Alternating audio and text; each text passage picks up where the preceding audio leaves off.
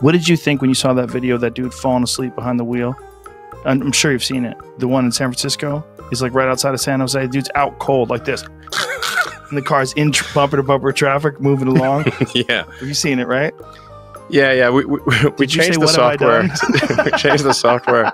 That's, I think, an old video. We changed the software where if you don't touch the wheel, it will gradually slow down and put the emergency lights on and wake you up. Oh, that's hilarious. Yeah.